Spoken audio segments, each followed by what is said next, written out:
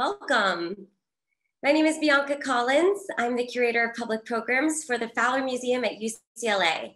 Thank you for joining us today, this afternoon, or tonight, depending on where it is you're tuning in from. It's a pleasure to present today's program, Reframing the Past with Meghann O'Brien and Elena Phipps, as part of our Curator's Choice series, which offers the chance to join curators for lively conversations about their passions and projects that inspire audiences to engage with different worldviews and find joy in the diversity of human experience. Today, we are hosting a conversation between Meghann O'Brien and textile scholar Elena Phipps about new ways of looking at Indigenous knowledge and creative practice in the realm of textile making. Meghann O'Brien is a Haida and Kwakwaka'wakw artist whose Chilkat textiles are based on the knowledge and artistic practices of her ancestors. Her projects engage specialized techniques of basketry and weaving and use mountain goat wool, cedar bark, and other earthly materials to connect to the rhythms and patterns of the natural world. Meghann is a Northwest Coast weaver from the community of Albert Bay, British Columbia. Her innovative approach to traditional art forms of basketry and Yelth Koo, or raven's tail, and Naaxiin, or Chilkat, textile weaving, creates a continuity between herself and her ancestors. Meghann now lives in Vancouver and is currently exploring the intersection of Indigenous materials and techniques with the world of fashion and 3D printing. Elena Phipps focuses on the history of textile materials and techniques in cultural contexts. She was a textile conservator at the Metropolitan Museum of Art for 34 years and co-curated award-winning textile exhibitions like the Colonial Andes, Tapestries and Silverwork from 1430 to 1830 in 2004, and the Interwoven Globe, a worldwide textile trade in 2013. In 2013, she also curated the 4 Selvage Peruvian Cloth, Ancient Threads, New Directions for the Fowler Museum. Elena's most recent publication is Woven Brilliance, published by the Textile Museum Journal this year. She has served as president of the Textile Society of America from 2011 to 2014 and teaches in UCLA's Department of World Arts and Cultures since 2011. Before we get going, a few quick pieces of housekeeping. Once the screen sharing begins, I encourage you to click view options at the top of your screen and then select side-by-side mode, which will make sure that the video feed doesn't cover any of the presentation. And if you have any questions during this program, please submit them through the Q&A function found at the bottom of your Zoom screen. You can submit and upvote questions you would most like to be answered at the end of the program. Okay, that's enough from me. Over to you, Meghann.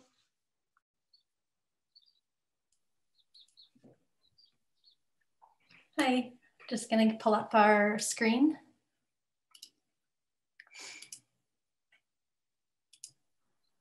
That looks great. Awesome, glad it worked. So thank you so much for the introduction, Bianca, and thank you, Elena, and the Fowler Museum for inviting me to participate in this conversation and share a little bit about who I am, where I come from, and what I've been doing. So yeah, let's get started.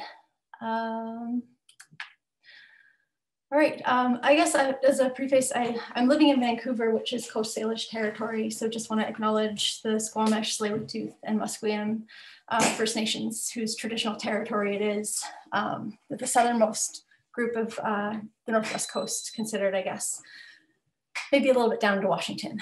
But so this first slide I have here is, I'm going to spend maybe about 5 minutes just kind of grounding my talk and like acknowledging the communities that I come from and the names that I've been given that are very much tied to culture. So I was born and raised for the first 10 years of my life in the Kwakwaka'wakw community of Alert Bay.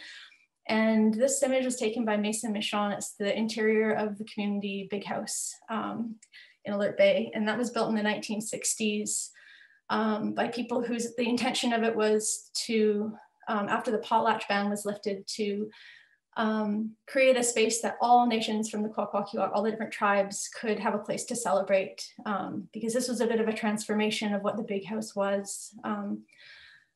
And the music that you heard, I just want to note, it's from a CD that was created by the community in the 90s. It was created as a fundraiser to rebuild the big house. So this is the rebuilt one, and it was because it was burned down by an arsonist. So I mean, immediately people raised money, and I think within a couple of years it was rebuilt. It's very inspiring. And if you'd more interested in that aspect, it's available for sale as well.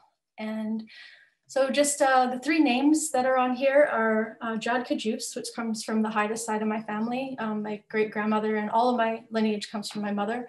And Kwakwakw'wakw was the name that my great-grandmother was given as a girl before she left the islands. And the second name on there is Kwahilaga, means smoke that comes out of the top of the big house, welcoming people to Feast of Palach. And that's a very old name in our family, that's held in our treasure chest. And then Meghann O'Brien is my English name and legal name, I guess.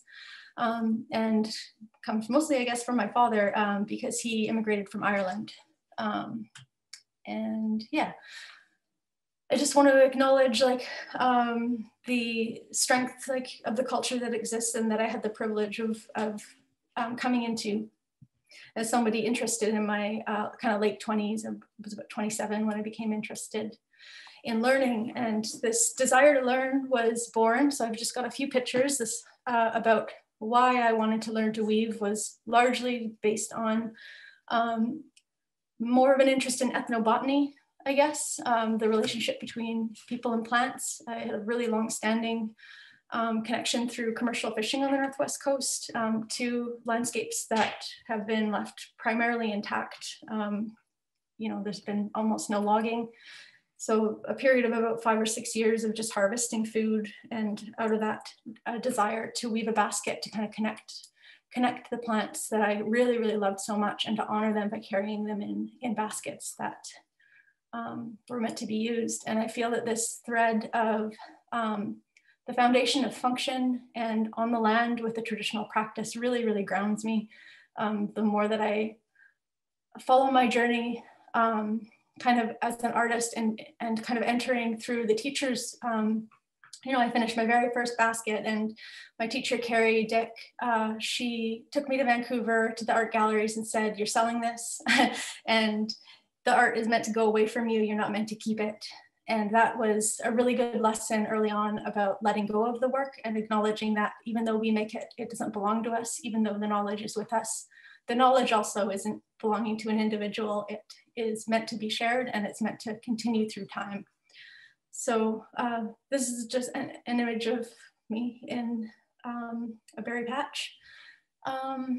And yeah, it's the very first baskets that I wove were of red cedar, and I used them. They were pretty haggard, I guess, but I didn't have a teacher at the time. So like I mentioned, my first teachers were Carrie Dick and Donna Cramner.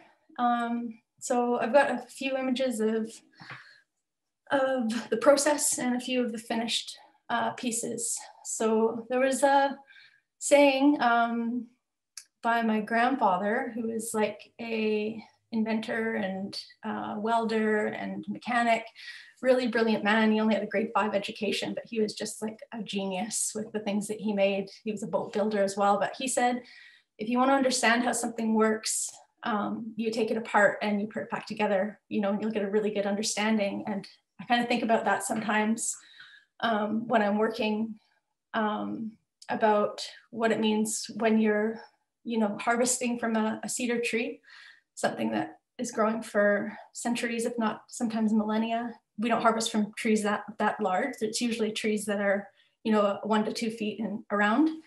You harvest from the side that is when the sun's going down, I guess, so it doesn't burn the bark, because you are damaging the tree by taking the bark. And so we always thank and acknowledge the tree and ask permission kind of on an energetic level when we're harvesting. So this is, yeah, taking apart a tree is really quite an amazing thing. And there's a linearity to the way that the bark grows. If you select a tree that's good, it's got really straight bark growing vertically, and there are layers of the work that is what I'm doing in this image, is splitting apart the layers to be woven. So I quickly got introduced to very, very fine weaving from Carrie. And for me, there was like a bit of like an obsessiveness with it. And I've really enjoyed the space that it provides for me, because really what it offered me, what I think I was looking for throughout my time on the land and harvesting, was this kind of like exit out of human thinking. And this piece is called Growth Rings of Cedar. I wove this one over the course of about 2 years, off and on. And I think that's where a lot of those like concepts of time and the dissolution of time and the relationship between weaving and time comes from, for me, is really a direct experience with the way that it feels when I'm working. And this piece, you know, with the origin point, where you always mark your beginning strand that you're weaving around. And this one, it's like the amount of time that increased exponentially longer and longer, the bigger the piece got, to make it grow just the tiniest bit. So this one was titled Growth Rings of Cedar, and it really started to feel like, on a not quite the same scale, obviously, but just what it feels like to take so long to grow. And it was a really beautiful experience to connect with that. So this is an image of the bottom of a basket. This is the same basket on the side.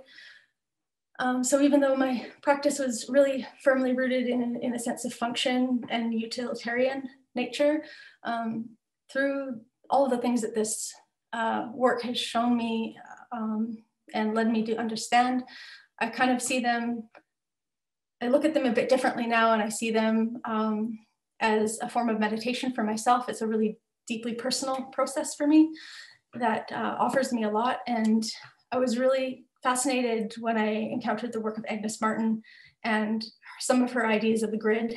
And there's a quote from her that says, she was meditating on trees as innocence when she was given the vision of like this grid as a painting. And I just think that connection between the grid and trees and weaving is kind of overlooked as like being a grid, I guess. It's very grid-like in nature. And the sensation that I feel with it is like really maybe related in some ways, because it's that like fundamental nature of what they say the construction of reality is, in terms of like space and time being woven in the theory of relativity, which is quite fascinating. I guess it's actually measurable. And this is a piece called Genetic Identity. And a couple more photos. This was a collaboration with my cousin Jay Simeon. And it's our Haida family's crest. Is one of them is a sculpin, so it's images of that. I have a bit of an abbreviated little section on a bit more of traditional forms of weaving. This is Raven's Tail Chief's robe. The patterns on it here are, the top border is the spirit of the shadow of the tree reflected in water, and the side panels are called the Ooligan Dip Net. And the central design field is one within another. It's meant to represent bent wood boxes stacked inside of each other as a form of wealth. And for me, this was a piece I consider being, you know, responsibility as an artist to give into the rebuilding of our culture and communities. The first major work that I made under the guidance of William White. He really encouraged me to dress our people and make sure, it was important to me to make sure that there was a work being used how it was originally intended to be used. So this was given from our clan to Chief Skill Helans from the village of Yan on Haida and Kwakwakw'wakw. This is an image of a piece called Sky Blanket. I worked also with my cousin Jay Simeon and Andy Everson on the design. And as well, my mom contributed. Her idea was the black and white tonal in the middle face. And the Grenier family also early on was contributing as well with ideas. But this piece was based on the work that I did with mountain goat wool. And through that, like, this was one of the really big things around time that really impacted me, I guess, because it was a sense of the dissolution of linear time through like an experience of like your consciousness or your mind. And so it's meant to represent a worldview rather than a family crest. And it's the three faces represent the past, present, and future, or our ancestors, us alive today, and our descendants. And the connection between the eyes visually is meant to be referencing how physical objects can be carried through many, many generations, and even in the role of museums, how they've preserved our culture. We have this opportunity to have a level of communication with generations that either we've made things that get carried in a museum or in a family collection. Like, where it's a method of communication, I guess. And there's one quote that I really wanted to share. It's by Loretta Todd, her essay about the future. And I really, really love this because I think this concept of time is really overlooked with when we're talking about work today, and our concepts of the past and future, and kind of evolutionary thinking, I guess, is very Western scientific. So the quote is, "How do we talk about the future of Aboriginal art without talking about our concepts of time? And for that matter, how do we talk about Aboriginal art without talking about where and when our art and artists are located within the spectrum and concepts of time? Have we so internalized the colonizers' thought processes that we now proudly proclaim their ideologies for them?"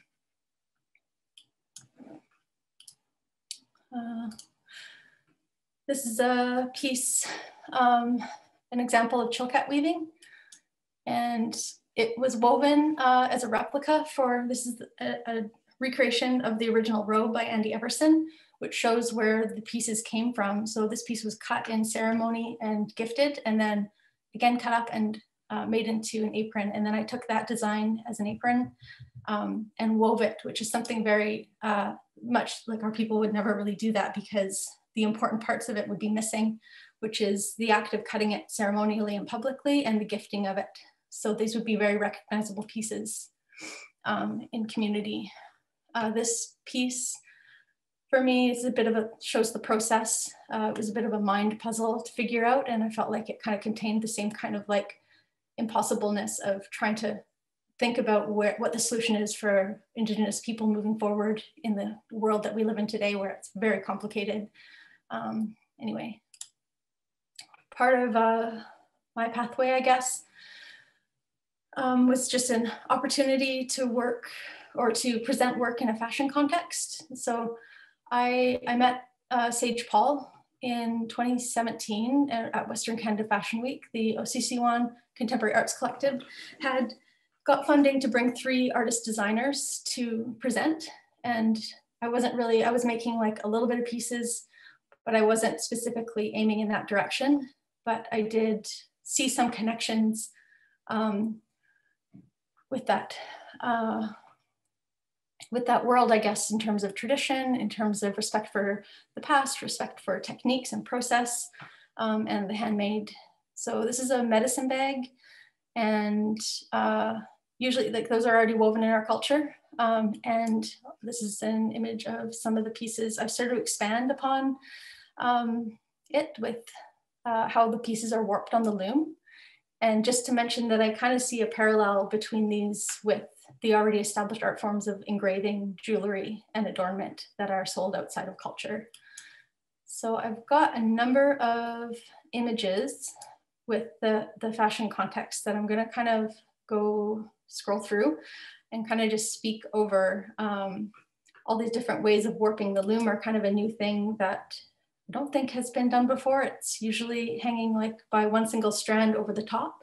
So I'm warping the loom in a complete circle, and in other ways like this. So it's put on the loom in that way. And I've just been excited about miniaturizing and kind of trying to, I guess, bridge interests personally, but also trying to figure out ways to bring the work forward where it can be honored both within our culture and outside of our culture, because a lot of the times the way that work is functioning, we're making traditional regalia and we're selling it as art that hangs on walls, which is one of the ways our work exists, but I would like to see it, all of our aspects of culture. You know, our culture is very much kind of, you know, our potlatches, instead of being months long like they used to be, they'll be on the weekend to kind of fit in the margins of capitalist life. So I guess in a way it's kind of a, yeah, these are like, I saw fashion. The only thing I really actually made with the clothing, it's, well, the accessories, but the white dress on the left, I made that one entirely, and saw the clothing that I made more as sketches and kind of as a contrast to the strictness of the weaving style that I've worked in. This is an image of my grandma Minnie wearing it. I like that these necklaces and pendants can be used, I think, in a respectful way by people outside of our culture and who have provided a lot of support for our artists. There's been some really amazing examples of artists who have been successful commercially, but have used a lot of the money that they've made to potlatch a lot of the carvers that are chiefs. That's really something that happens. And yeah, this is my grandma Minnie, and I love this picture of her. She's just like an awesome woman and carries herself really well. So this the other way that I've kind of like explored kind of out of necessity, I guess, was yeah, this idea of technology and repatriation and working with SFU's Making Culture Lab. So we set about, because the work Sky Blanket had been circulating in anthropology and contemporary contexts in museums for about 6 or 7 years, I believe. So it was quite a long time. And then there was one of the shows was going to have a tour across Canada, and kind of get through this part is we ended up digitally recreating the work so that the original robe could return to my family for use in a Hithi ceremony. So I'll have some photos of that after. But this is it on display at the Art Gallery of Alberta. The show is called Border X.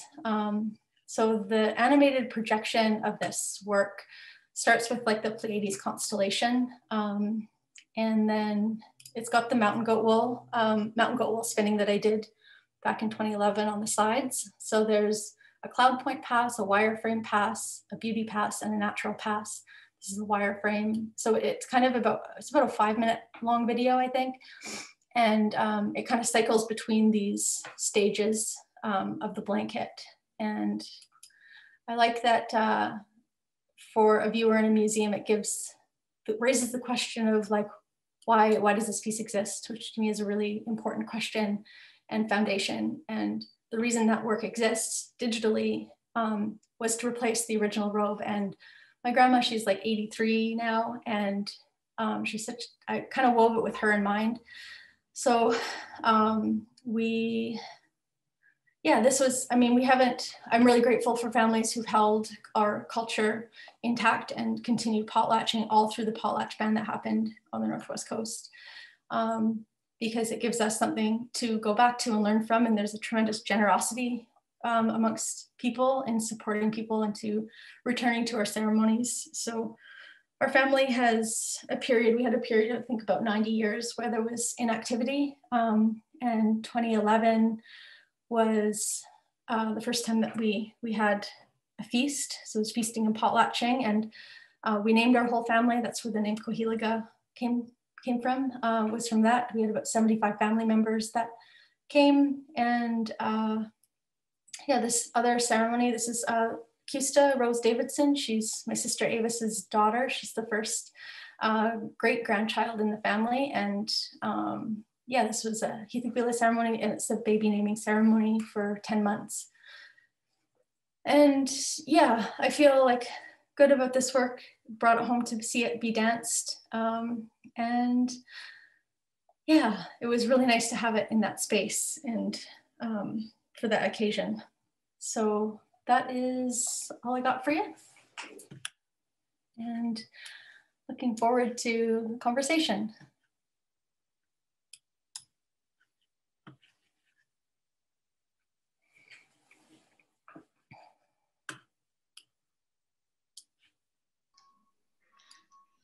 Thank you, Meghann.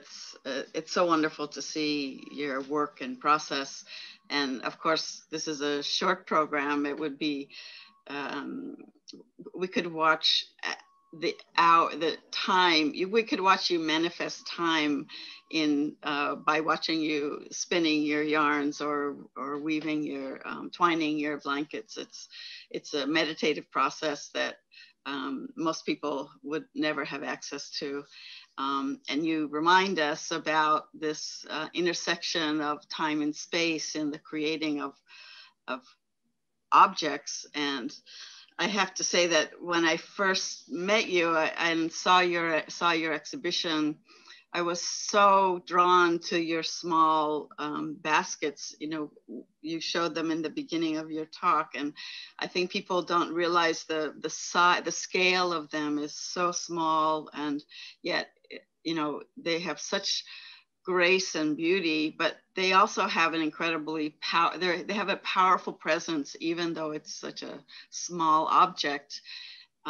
One, knowing how incredibly complex it is to weave with those hundreds of strands of cedar bark, but also just the patience and the time and the concentration that it takes to create them.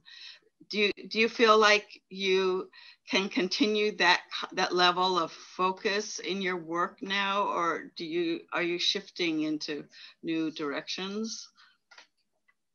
I feel like the basketry in particular is, yeah, like I mentioned, like really personal. I feel like it's almost like a place that I can go to, like a refuge in a way, because I found the world extremely challenging to live in my younger years, and found being a person and intellect and thinking, overthinking, really like a curse. And I really found like a space inside of myself that I see in the natural world. And I think we all have that, like in our like root, in our core, like in our stomach area, is like, if you think about the, I guess yoga and Chinese medicine and things like that, what they say is like in that area of your body, that connecting into that area through breath.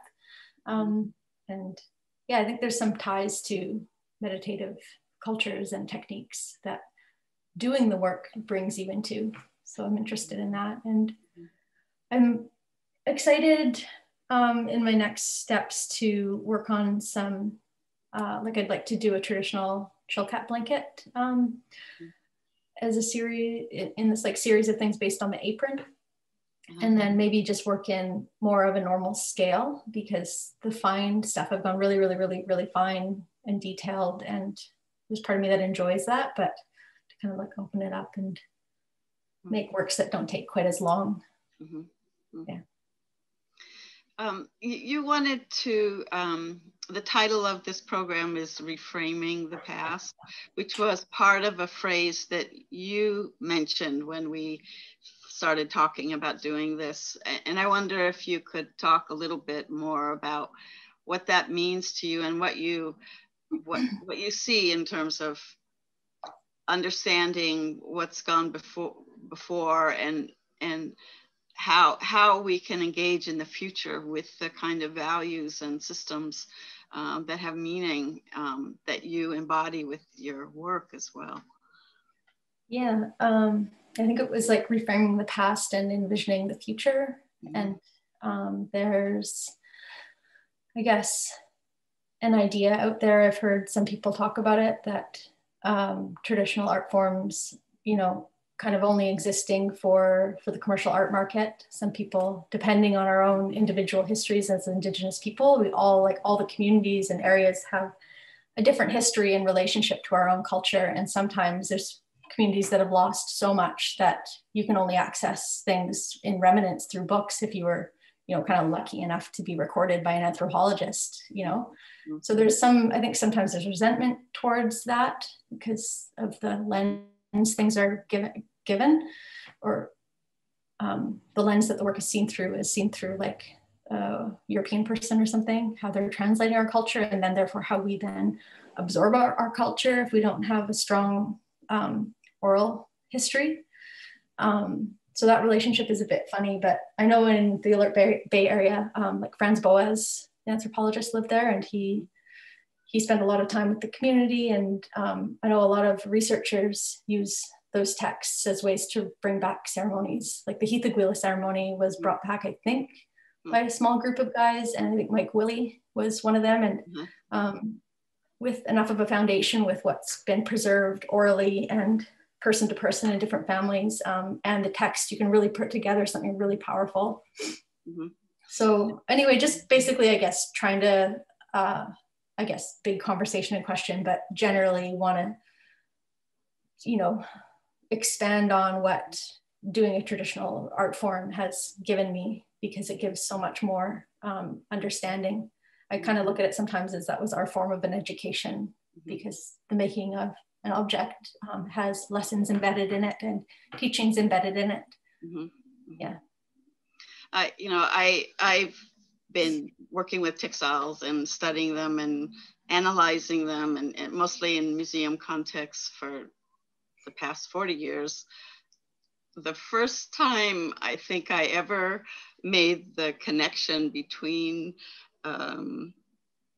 textiles from a museum point of view and textiles from a community point of view really was going to a Margaret Mead Film Festival at the Natural History Museum in New York, and they showed some of Boaz's films from the turn of the 20th century, early, I think 1910 or something, and they were dances probably exactly from Albert Bay, and they were seeing these robes being danced and the fringes in motion. It was an amazing transformation of something that I always saw as a very kind of dead thing to something that was very much alive. And I wonder if there's a way to share more of that idea of clothing and garments as movement, as part of a process, even in a museum context, could be something that might engage in new ways of thinking about the materials and new appreciation for both how they would be used traditionally, but also maybe in a new context of people searching for meaning now in life and in art, through art. Yeah, I like to see two things, I guess. My teacher, Willie White, he shared an idea for an exhibit he had. He always wanted to do this Chilkat weaving show where you walked in at the opening and all the walls were empty. And then all our people came in like dancing to them, and then they were installed. But just to like really emphasize that he's a real, he's an awesome person. But yeah, that was pretty cool, because, and then you'd kind of be limited with that because you'd have to be at the opening to really get it and see. But it is definitely, the work I think has, especially the Chilkat or Naaxiin weaving, has so much spirit, and I don't know where that comes from with the work or what it's connected to, but it's really quite strong. And I think there's like this kind of, through the making of the necklace style pieces, partly because it's so labor intensive and time consuming to weave full size pieces. And I could probably spend like 3 or 4 years if I wanted to weave like a really fine like garment, like in a Western style. Like I thought of a beautiful dress with like a kind of like a bell shape, cupcake shape, but like the Bentwood box feast dishes are like the 4 sides, they kind of have curves, and I like pictured the curves on the bottom of the dress and the design flipped upside down and woven in like this circle, and just like that would just be years and years of work. So it's really impossible in that way. So I really admire haute couture. Like, so lucky that there's like a whole team of skilled people specialized in all these techniques that can then, there's a designer and somebody can execute. So we're in a very different position. Yeah. I like your phrase, ancient couture, because I think, while on the one hand it evokes, Paris fashion, but what it really is about is the quality of work, and the level of craftsmanship, and the attention to every detail in the constructing of a garment, or and if we sort of expand that, when we look at ancient textiles from around the world, we can see that every culture has a way of making things, and that the way of making things, there are qualities in it.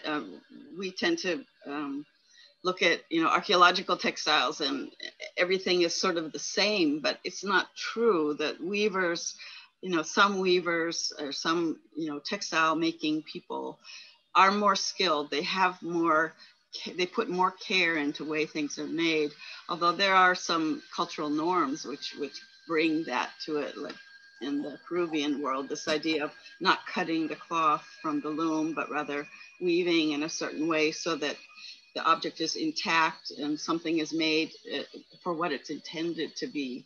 This kind of idea of intent that has a very powerful premise for making something, unlike modern day industrial materials that are woven in 500-yard lengths and cut up into pieces and put around. This idea of one object, one process, one moment, one loom, even if it might be made of several loomed widths, but something that is made to be what it is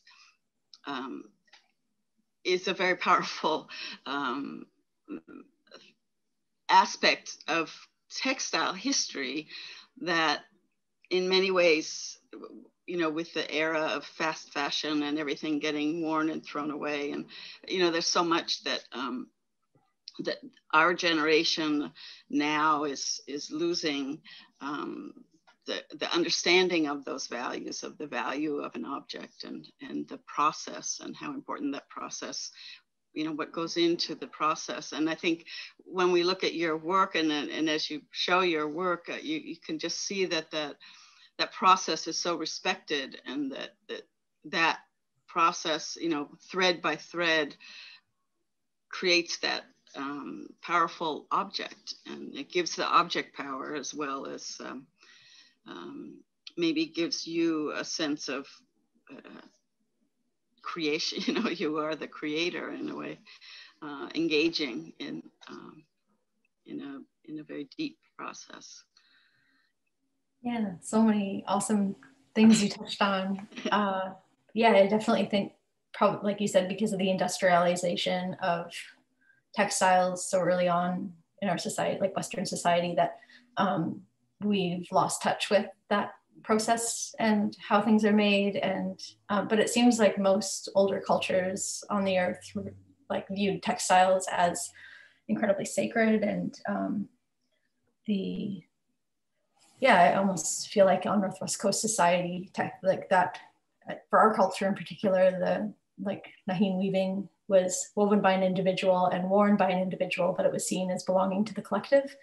And it was said to be that it was only taken out in the times when the presence of history was required. But yeah, I think,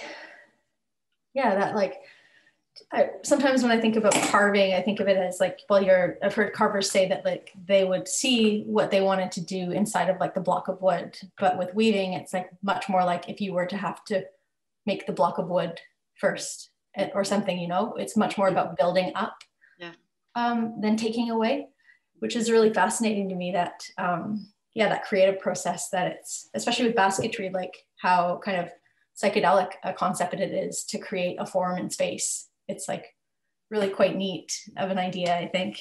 But yeah. Good. Okay, I think we have a bunch of questions that I think were from the audience. Let me see if I can go through it. Okay. Perry Clem asks, we often think about transformation in Northwest Coast aesthetics and the form line style. Can you elaborate on how this might resonate with your work and your mention of non-human thought? I'm not sure I would expand on that. I guess I don't know. I don't really have a very good answer for that question, I don't think. Yeah. Because when I hear transformation, I think more of the transformation of function or, yeah. Mm-hmm. But okay, well, we have plenty more things to talk I'm sorry. if the person who asked it wants to email me, I can give a better answer with some thought.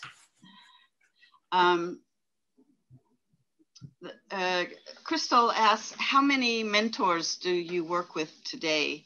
And what advice can you offer about your experience with mentorship?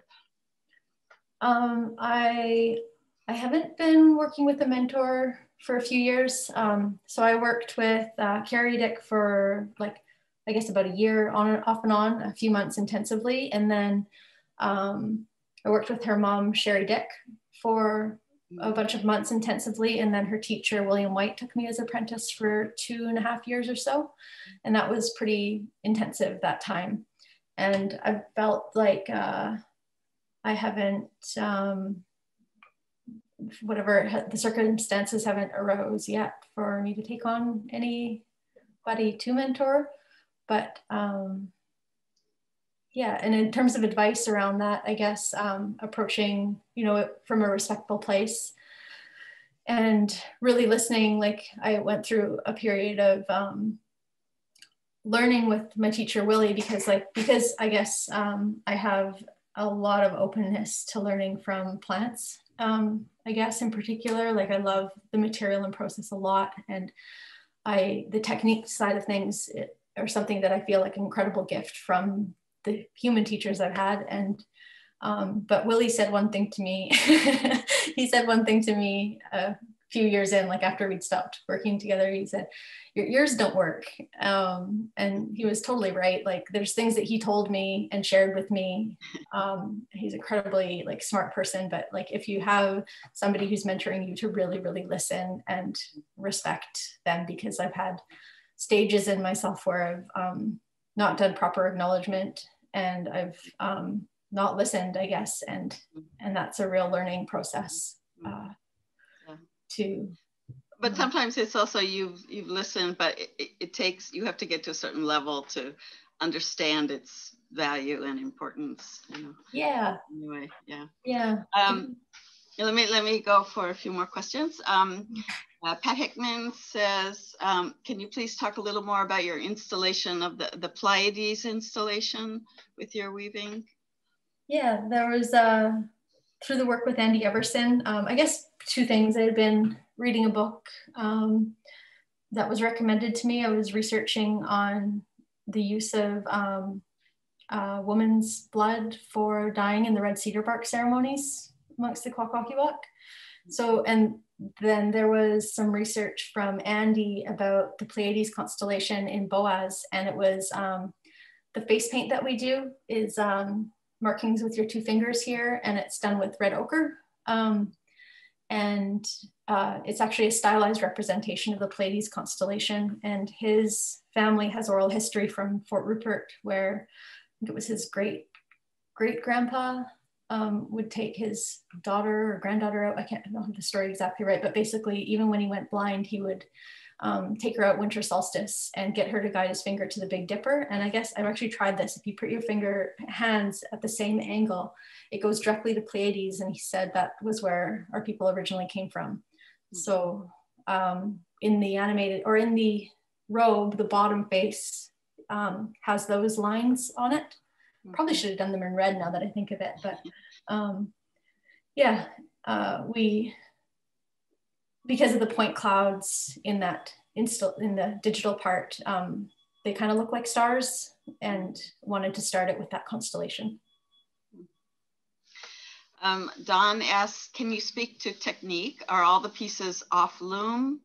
Are accessory warps twisted or braided and then twined? Yeah, so with the wool weaving, I guess in particular, there's an upright loom that's more of a frame. It's not tensioned on the bottom. It's called gravity weighted. It's hung at 1-inch increments across, and then everything, the techniques in Chilkat weaving in particular, there's 2-strand twining.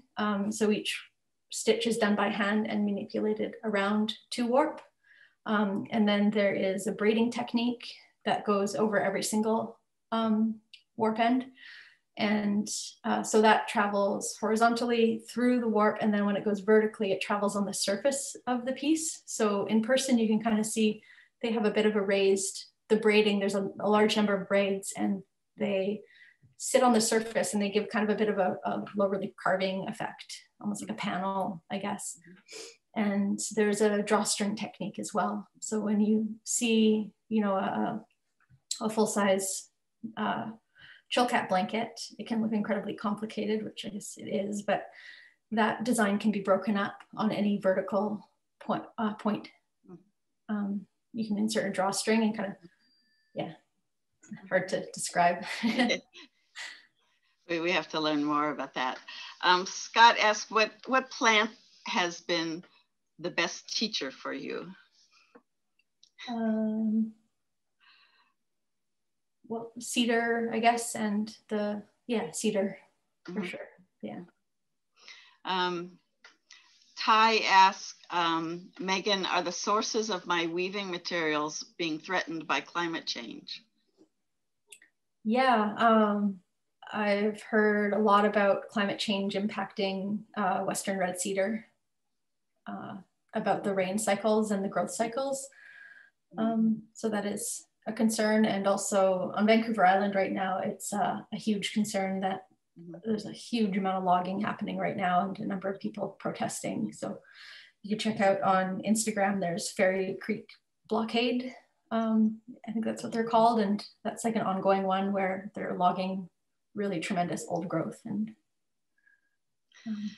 someone asked, can you speak about contemporary reclamation of lost and such ancestral practices, and mentions that we need the flexibility to reinvent ceremonies and traditions that stay alive? Yeah, it's a big one. I think for me, it ties in really strongly with the preservation of land and relationship to land, because of the experiences working with the materials, because technique can have spirit and form can have spirit as well, like the function can have spirit, but the materials themselves, I think, are like, land is the origin of our art and culture and language, you know, and the ability to return to land in the right frame of mind, because the Western education system has really embedded like this whole like thing on top of us about what it means to be a person. You know, the English language has, it's like, I've heard it described as language is a pathway, it will lead you down a certain way of viewing the world. So deconstructing all those narratives and getting back to like who we were, I think that can be really difficult if you don't have like a strong living culture or a thread that's carried through older teachings and apprenticeship styles. But I don't think it's impossible, because even in our, if you think of your own body and the blood in your body, that blood that is inside of us is handed to us in this like totally seamless line from like our very first ancestor, which is like quite crazy. And I think that's a powerful concept to get into. Yeah. Daniela says that your work is so beautiful, spectacular. What fibers are you using for the weavings, and what fibers would have been used traditionally before colonization? I'm using cedar bark, so Western red cedar and then yellow cedar. I do a lot of the miniatures in yellow cedar, and those are the same fibers. There's some, they're called CMTs, or culturally modified trees, and there's bark harvests around Alert Bay on Hanson Island that have been carbon dated. And I think there's some from like 1100 AD, so it's quite old. And the mountain goat wool is the original fiber. And I just did that about a year working with that. And then I was taught to use merino wool, and cashmere is what I use now, because I think cashmere is probably the closest, because it's a mountain goat, not a mountain sheep. Yeah. I just have to say that Meghann, I had the privilege of having Meghann speak with my class this morning on fibers, and she showed us her beautiful mountain goat spinning process that is just astonishing. Do you think you could just say a little bit about that process that you use? Yeah, so that's one of the examples of books being useful, I guess, because the spinning, I mean, we do our spinning, our warp still, that's carried through, but with the introduction of commercial yarn, we a lot of the times are using like an S-twist merino wool or something for our weft. But I applied for a grant. I think it's funny now that I applied for a grant to learn to spin mountain goat wool before I even had started weaving Chilkat. And I proposed to weave a full-size robe, which ended up being impossible to spin that much when you're relearning techniques. But I used Emmons' book, The Chilkat Blanket. It's like from 1907, I think. So I bought a copy of that online and worked from that. And yeah, I guess. So you really cross worlds here, which is, I think it's wonderful that you find a book online from the early 20th century that helps you learn a process that's part of a long history of knowledge and understanding. And you seem to really master it, so it must have been very well presented. That's great. Yeah. Someone is asking about natural pigments and if you have any favorites that, or do you experiment with pigments and dyes, I would say, natural dyes? I've only done dyeing a couple of times. The last time I did was probably 5 years ago in Prince Rupert with a group of weavers. And one color that's more commonly used as dyeing is the original dye for the yellow, which is wolf moss. It's kind of like a lichen. And it's like super fluorescent yellow on the trees. I think it grows on pine trees, kind of the interior of BC, and it goes down all the way through the US to some point. I don't know how far, but that one's really, really beautiful, and the original one. And then there was hemlock bark and like all sorts of fasting, like, and like in iron-rich soil and copper that hasn't been treated. So like a combination, and that's in Emmons as well, but it's not very clear on how long. So I think there's some people in Alaska doing some dyeing with hemlock bark now, though, that they had good results. But would the blue have been indigo originally, or? You know? No, I think there's two theories. There's, I think, a river in Tsimshian territory and the Naaxiin River on Haida and Kwakwakw'wakw both have this like blue-gray stone that they know was ground up and used as pigment for paint. But nobody's tried it for the blue in Chilkat. And then there is another color in Chilkat, that kind of forest green as well. And then the other theory for the blue, the robin's egg blue, is I think they know this actually, where the woman, so it was post-contact, they would boil the blue trade cloth to extract the color and then dye wool with that. And then there is some sparing use of red in Chilkat, but they say that was raveled through the trade blankets. They would just take the thread out. People do that all over the world. So cool. That special red trade cloth, sometimes it's dyed with madder, sometimes it's cochineal, sometimes it's lac. We find it all over the world, and many cultures undo the threads. The Navajo are famous for doing that and reweaving with it. Sometimes they even tease it out and respin it so that it's the kind of quality of yarn that they want. Wow. Other times it's just scraps of the red cloth that you see, you know, as little extra, you know, sparking colors. That's so cool. Yeah. I didn't know that. Okay. I'd like to learn more about dyeing though. It's a good subject.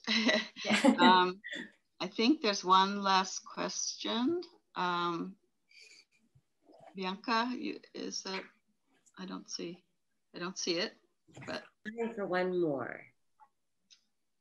I think so John asks, could you please speak more about the gut, which you mentioned? The gut. Yeah. I guess. Yeah, I guess what they mean about the like intellect and headiness, and then here, yeah, I think the time that I was working with, it happened once with the cedar bark, where it was a really palpable, like distinct sensation of just like exiting my mind and being a part of what it might be like to be in the natural world and growing, and this different form or measure of time of how plants grow. Particularly cedar trees, which was really like deep sense of peace in my own body. But I did learn years later, I was working with a woman who practiced a form of like a Taoist type of yoga, I think. She called it heart drum beat. And it was all about, she described like human energetics as like, usually we're very like hot-headed and cold and disconnected from our core, and our breath is very shallow. So her thing was, you want to have water up and fire down. So you want to have a warm core and deep breathing into your core, and then cool-headed, so you're not hot-tempered and all these things. So that the breathing techniques with that also achieved that for me. And I don't practice it quite as much. Well, I don't as much as I used to, but it was a really powerful practice that, yeah, I would recommend. So, well, that's a lot. Thank you. Thank you. Thank you both so much. That was such an interesting hour. Meghann, your work is so exquisite. I'm going to send you the Q&A portal report afterward. There's so many lovely compliments in there, but I did want to read out one before we close up.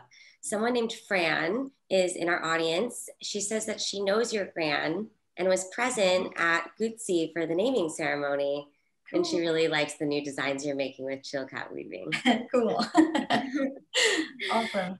So we've got lots of fans in the audience. Thank you so much for your time today, the both of you. This was such a great program. And we did have some people asking about this recording and when that will be available. It's going to be available immediately on facebook.com/Fowler Museum.